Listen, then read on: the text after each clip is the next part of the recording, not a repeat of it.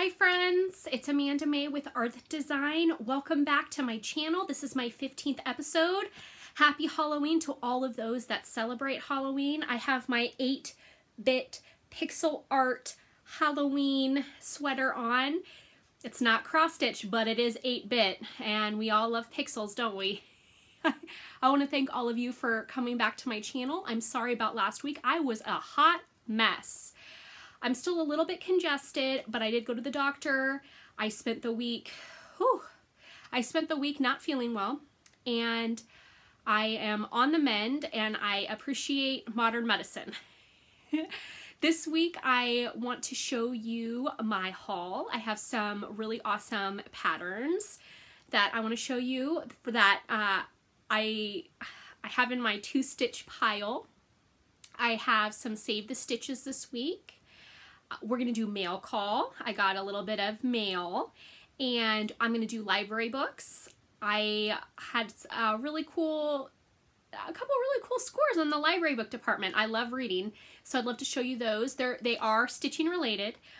We're going to close out the show with the announcement of the giveaway winner for my Banana Pants Purdy pattern.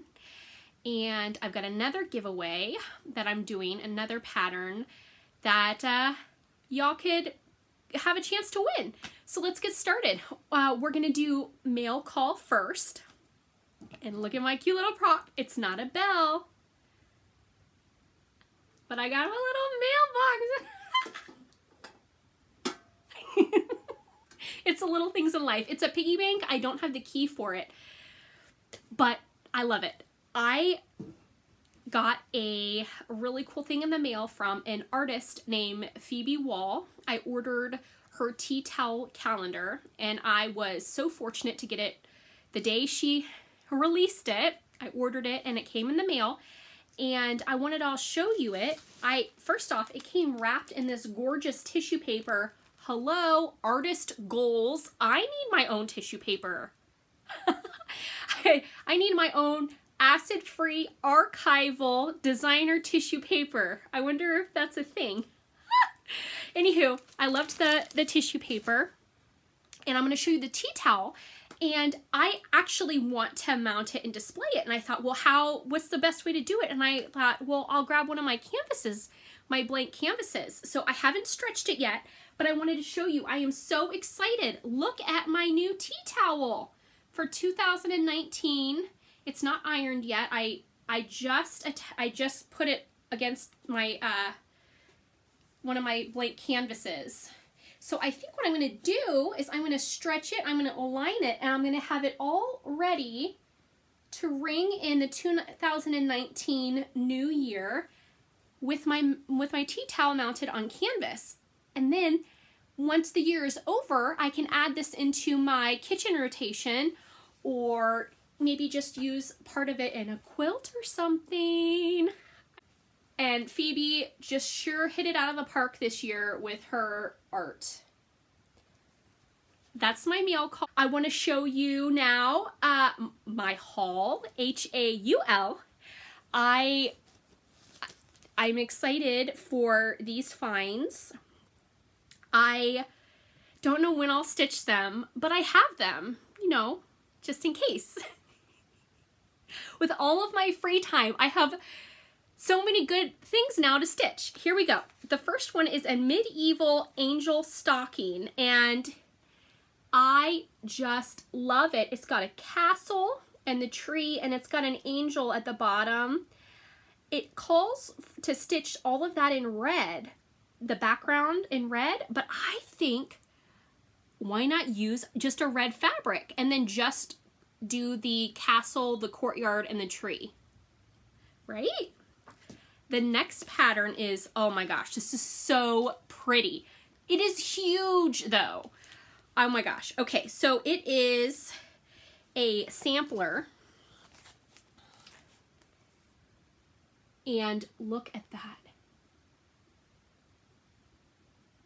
It is dated 1699, and it's a Dutch sampler, and it's saying it's from a province in the north of Holland, and it's a Parisian sampler, and they're broader in width than in height, And the large alphabets on these samplers typically have the letters surrounded in outline stitch in a different color with little circles or curly stitches, as most Dutch samplers may contain a large amount of spot motifs, often haphazardly placed. Ours has these, as well as a scene along the bottom of a typical Dutch house of the period, surrounded by trees, a man driving a cart and horse, a man on a ladder, as well as deer, storks, birds, and a windmill. If you want to look up and see, I really like the colors and I really like the sampler. Again, it's huge and it's gorgeous. I think Kitten Stitcher, Teresa, has really turned me on to the different types of samplers. And I have to say, I think I'm leaning more and more into the Dutch. I really, really like Dutch samplers. Who knew? I have a really fun story about Holland.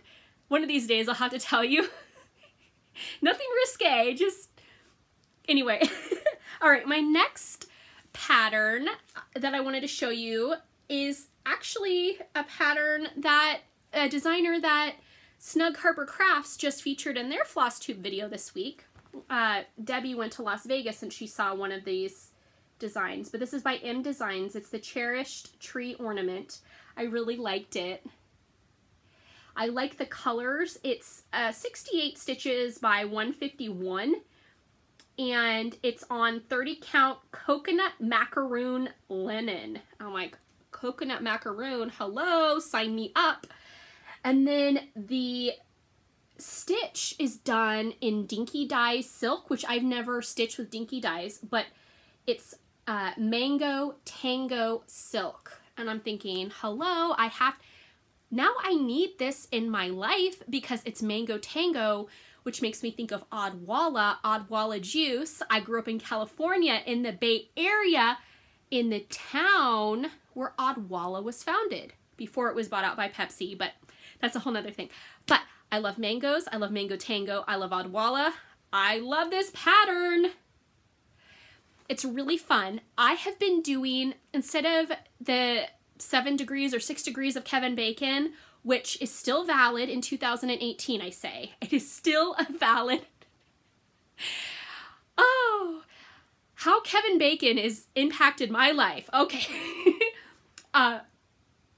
The stitching world, how everything is interconnected, how we're all connected is really exciting. I'm going to digress here for a second from my haul because I have to say this. I got these two magazines and they're from 1996, 1997. And I'm thumbing through them. Okay, so the cat, I'm like, first of all, I'm like, Pam and Steph, hello, duh, right? But I'm thumbing through these patterns and I'm thinking of all of the stitchers that I see on Instagram, all the stitchers on Flosstube, all my commenters, everyone. I'm literally going through the magazine going, I know who would stitch that. I know who would stitch that. Oh, so I wanted to show you, I don't know if I told you all that I like angels, but so I saw this angel. I'm like, yes, that's going to be on my list to stitch. Okay, but this magazine from 1996, and they say, you know, have it up until 1997. I literally went through this and took notes of every single pattern and who it reminded me of. So this is like shout out time right now, and then like quasi flip through shout out time right now. All right, so I think pretty much I don't want to show anything. Pretty much the Santa, hello, everyone stitching Santas. Then there was another angel in here. I really like this Christmas angel. It's by Joan Elliott. This is my huge shout out. Pam and Steph from Just Keep Stitchin'. Thank you so much for acknowledging me in your latest Flosstube video. I watched it in its entirety, and an hour and 53 minutes into your video, you shouted me out. Thank you so much. Thank you for your support of Banana Pants Purdy. You all inspire me daily. And yes, I think about you guys. Think about you and go, wow, who would stitch that? Who would like that? Can't you just see Steph stitching that? I mean, come on, duh, right? And then in the back they have a game board thing, and I'm like, of course, Pam, wouldn't Pam stitch that? This one, I thought, Amy loves toads. Amy she had finished that one, the Moth and Butterfly Sampler. And going through this magazine, every single pattern makes me think of somebody. The wreath, I love wreaths. And the bird, I mean, put a bird on it. Who doesn't want to put a bird on it? Oh, here it is. These I thought of Pam. It's the coasters, but you don't have to make them into coasters if you don't want to. And oh, okay. So I thought of Keph from Snug Harbor Crafts. I know she's a beginning stitcher. I consider myself a beginning stitcher. And I saw this and thought of her. It has a harp on it, and she plays the harp. And it has the mandolin, it has everything. And then I started thinking about Express Life Tifa, who is fantastic. And she is a firm believer of make all of the things. Misty Purcell, you make all the things as well. And I admire everything that you do with weaving and quilting and oh my goodness, make all the things. So I saw this wreath and I thought of all of the tremendous people who are so musical.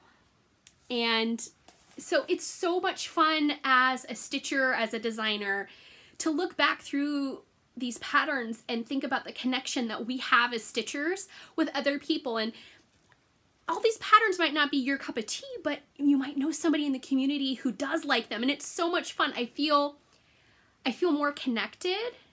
And these older magazines have meaning. Like, I see that person stitching that.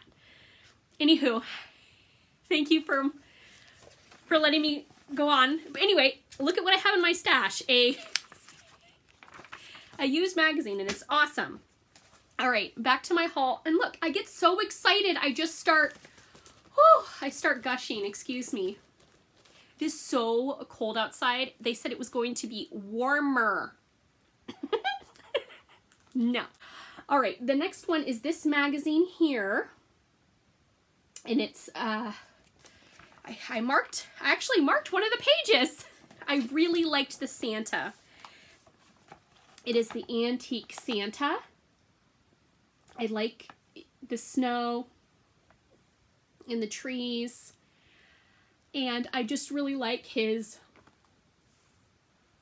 garment. I probably wouldn't stitch the font or the background, just him. But I really liked him. The next magazine that I have the pleasure of owning is the Just Cross Stitch magazine. I could literally, every single page in here, I could show you and say how much I love it. Seriously. This one has all the cute stuff. I marked this sampler. This was actually a sampler stitched by a little boy, which are pretty uncommon and rare, and so I really liked and appreciated this sampler, so I think that would be really fun to stitch. This one has a Priscilla Blaine hands-on design, Kathy Haberman. It's got the stars and stripes. Love it! Patriotic stitching. And it's got flamingos.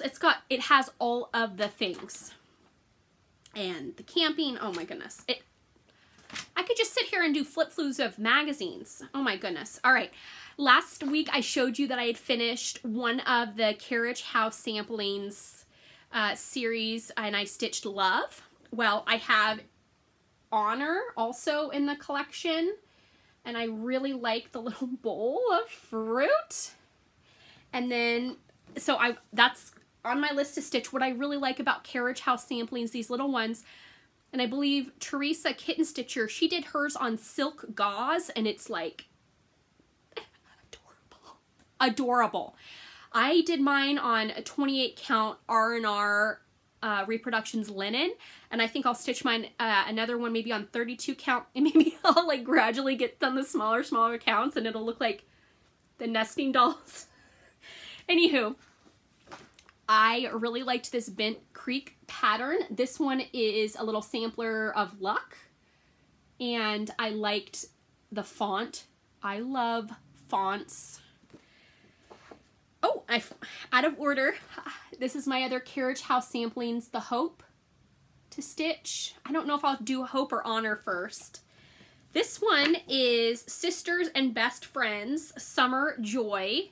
And I think of all the bee skeps and all of you wonderful stitchers who raise bees, Beth Twist, Flannel Jammies Farm, Jen Stitching Niche, all of who stitch bees, if not have bees and apiaries. I have a newfound appreciation for the cross stitch bees. And look at this cute little sampler. Summer Joy, and it's 59 stitches wide by 115 stitches high, and it was stitched on Cafe Kona linen by R&R Reproductions. And I just reading the fabrics, I'm going, I need to get me some of that. I need to get me some of that. All right, and then my last, oh my gosh, I still have more. Oh, okay.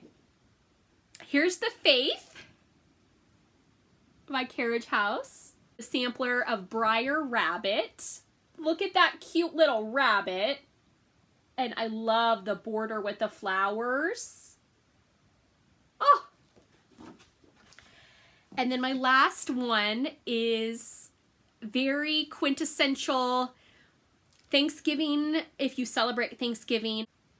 I love it. And it's got the pumpkin, and it's not a cornucopia of fruit, but it's a, you know, nice cluster of fruit. Feast of Friendship. I mean, it doesn't have to be Thanksgiving to enjoy friends and a feast. I love food. All right, those are some of my goodies that I have in my 2-stitch pile. Oh, I got a book, and I was laughing, not laughing, I was just tickled pink. I really enjoy the Night Owl Stitcher and her dough bowl, and I really got turned on to dough bowls, and I got this book for a friend because knitting is something that is completely magical to me. It's so magical. Anywho, I got this as a Christmas present for a friend, right? And it's Swedish knits. And I was looking through it because, hello, gorgeous. I might not know how to do it, but I know how to appreciate it, right? And I was cracking up. This isn't a dough bowl. It's a porridge bowl. Hashtag show me your porridge bowl. Oh wait, that's way too long. That's like a sentence, not a hashtag. Never mind. Anywho, look at this. This porridge bowl is amazing. I mean, I had no, and then I, you know, peas in the pot, peas in the bowl, peas, porridge pot, 9 days old, and made me think of all the folklore around porridge bowls and porridge and the history of food in America. Anyway, but I'm starting to appreciate containers and receptacles and how we hold things, how we store things. Watching the Midwestern cross-stitch retreat recap of Farm Girls Retreat, everyone's showing the beautiful shaker baskets and the farmhouse baskets and boxes and oh, just all these gorgeous containers. And I started thinking about some of the stuff that I have around the house. I think I showed you my fake banana aluminum dough bowl. And then I thought about this other fun little container that I had. I'm going to grab it here. I got this container 4 or 5 years ago, and I really liked it for its folk art quality, and that's why I purchased it. I got it in an antique store, and I thought it was really fun. As a naive 20-something, I did not realize that this was a tobacco holder, tobacco paraphernalia, all of the things, right? So it immediately, once I learned that, it gave me that like negative connotation of, well, I can't endorse smoking, I can't have this in my house. So I had put it away, but I still liked it, right? So I'm reading this book from the library, and it is Women and the Material Culture of Needlework and Textiles, and it's an anthology from 1750 to 1950, and it's one of the library books I checked out, and it covers a lot of different needle art, not just cross stitch. And I was reading the essay on bobbin lace in Puerto Rico. Excuse me, if I didn't say that. Puerto Rico. I'm reading this essay, and it talked about how bobbin lace was made using kind of recycled scraps and different things, using the French technique and the French and Portuguese influence of lace making, but incorporating found objects using coffee sticks and bamboo to create the bobbins, using orange thorns in place of straight pins if they didn't have straight pins to do the bobbin lace, and making the patterns using the tobacco advertising cardboard or the tobacco boxes. And it got me thinking about two pieces of artwork that I got that they came out of Wisconsin. I inherited these pieces, and I'm going to show you because I love nautical stuff. I have this print here, and on the back of it is an advertisement for tobacco. So this old print mounted with the tobacco, and then I have a second print, and it also has the advertisement for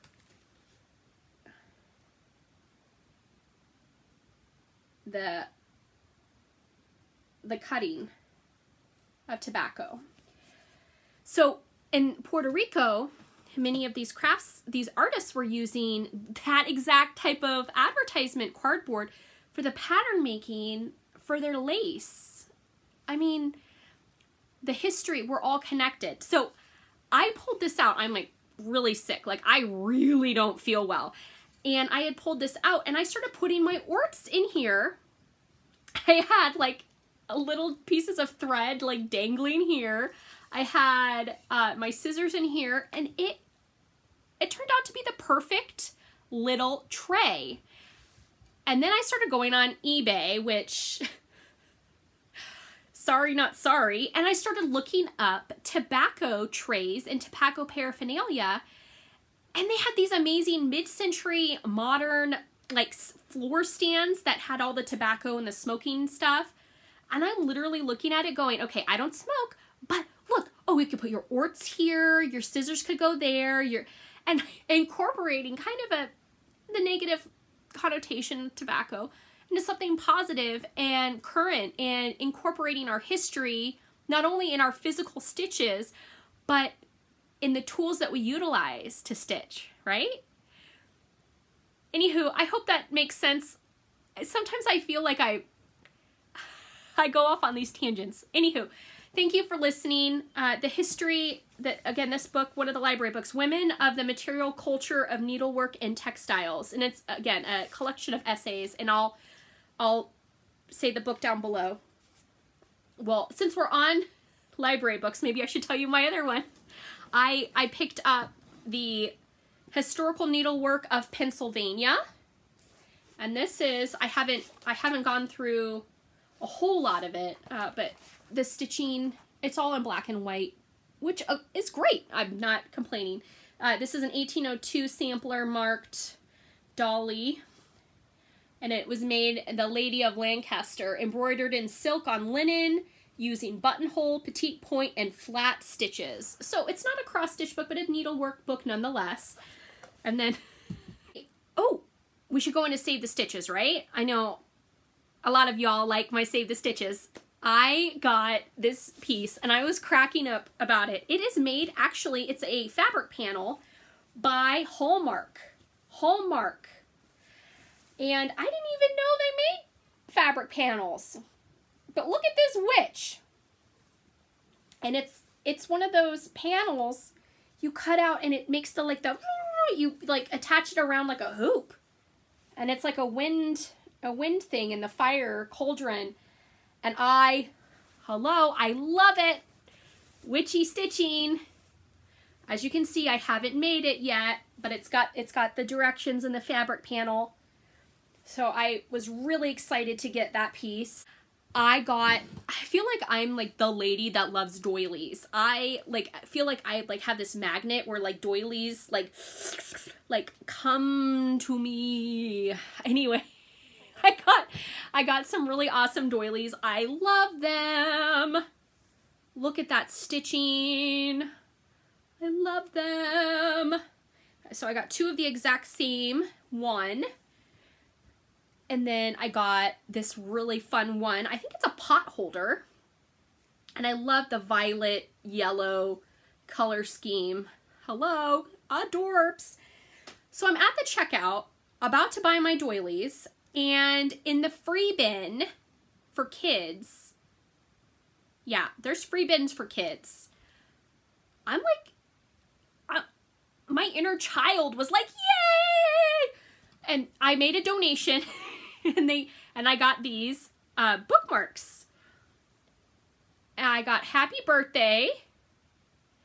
And I got, this is on perforated paper, bless you, with a quintessential 1990 teddy bear.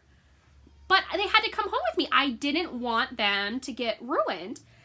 And then when I went to the used bookstore last month, the really cool thing about the used bookstore that I like to go to is that they actually, you can buy bookmarks.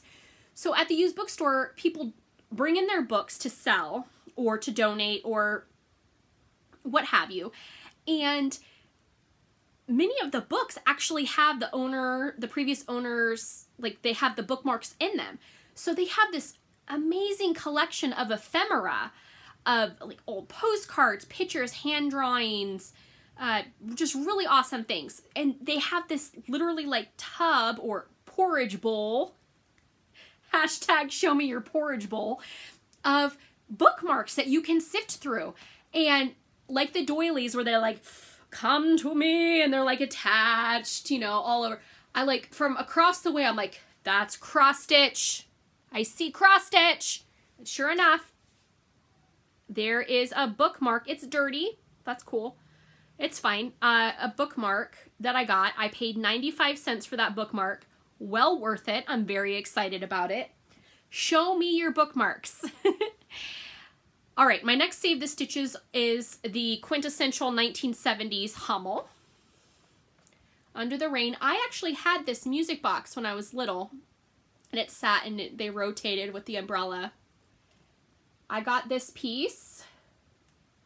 I'm happy about this piece. It's cute. I mean, it had to come home with me. It's not really my style anymore, but I just cannot let this stuff get thrown away. And that's... I'm presumptuous to assume that nobody else would have purchased this, but it came home with me nonetheless. And then I got this piece last week before getting sick. I got this piece. And I'm not sure the building, it's not dated, who created this or where it was made, but it's got the horse and buggy, the Amish, so I assume this might be in Pennsylvania, but you can totally correct me if you know the designer.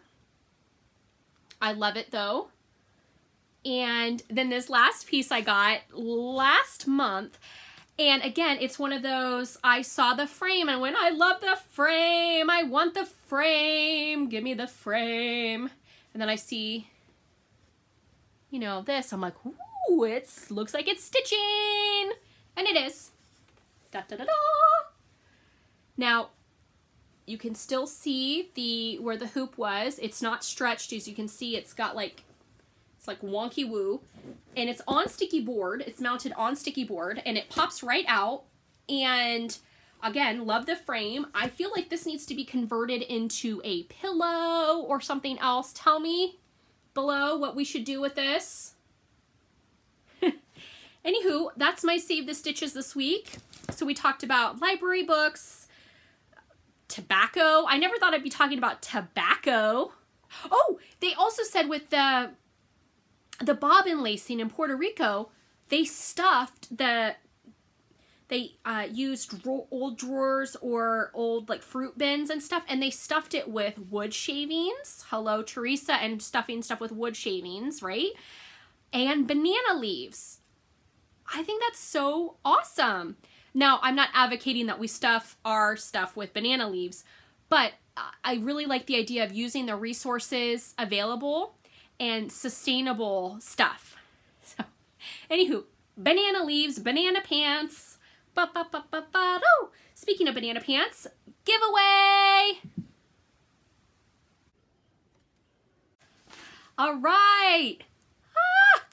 Congratulations! You win the banana pants yellow and the pretty orange. So exciting. And the little embellishment. Now, add this on like a scissor fob or add it to your finishing. You don't have to put it directly on the pattern. Okay? And here is banana pants party. Love it. And I'm working on the next in this small and sweet sampler series, and I cannot wait to show you. I'm so excited. Okay, for our next giveaway is, let's do coffee. Now, I know a lot of you don't drink coffee, or overseas you drink tea. I love tea. I'm an equal opportunity hot beverage enthusiast. Love me some hot beverages. Now that it's getting cold up here in North America, in my neck of the woods, on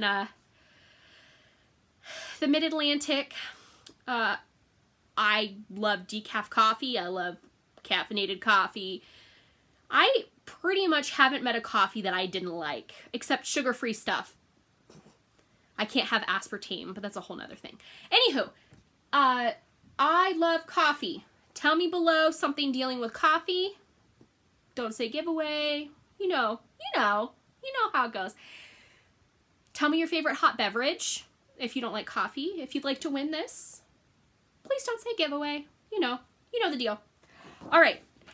My last little bit of business before we wrap up is just to say thank all of you for being so patient with me. My notebook that you've all asked me about, the stitching notebook where you can track your inventory and your stitching, it's on its way, my proof copy, but I wanted to show you like a little sneak peek of it, okay?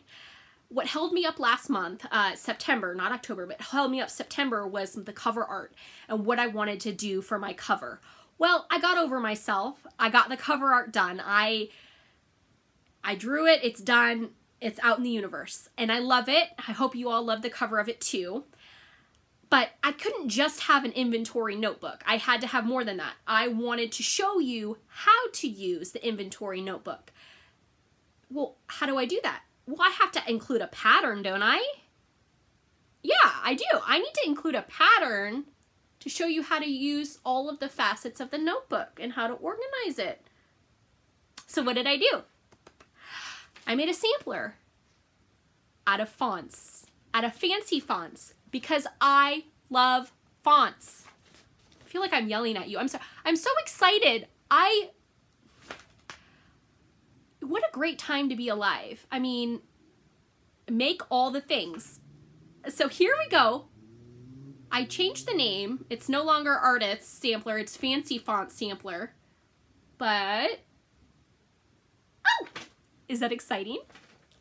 This pattern is going to be in the notebook along with another pattern. So you're going to get 2 patterns and 100 pages. 100 pages to write about your projects. 100 pages. The total book count, it's like 113 pages plus extra. So it comes out to like 115 pages. And I am thrilled and I'm excited and I'm hoping that if not next Flosstube, like 2 Flosstubes from now, I can debut it. But again, if you like fonts as much as me, there we go. There's like a little peek. I'm so excited. And yes, the notebook will be in a giveaway in a couple weeks. So just, stay tuned. I suck at surprises. I just had to show you. All right. Thank you all so much for tuning in this week. Congratulations to my giveaway winner. Please just know how much I appreciate you and that you matter. The stitching that you do is awesome and you matter. And hey, I love you. Thanks for tuning in. Have a great week, and I'll see you next Wednesday.